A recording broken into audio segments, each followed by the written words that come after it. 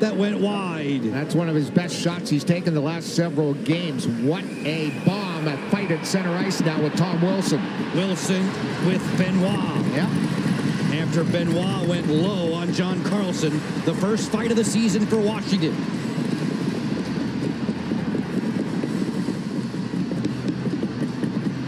Benoit's smart. He's not allowing that right or left hand to get free. He's holding on.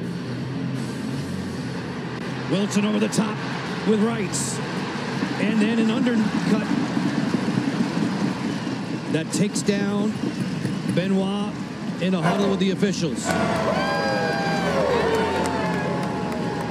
He knew he'd have to answer somebody after the low hit. It was a hip check that went awry on the interference on John Carlson's knees. Here's the hit on Carlson not too long ago that sent the Caps to the power play right there.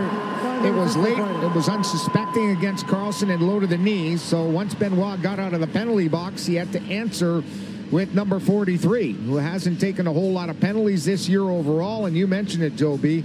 Just the Caps' overall first fight. I think Anaheim 7 or 8 so far this season.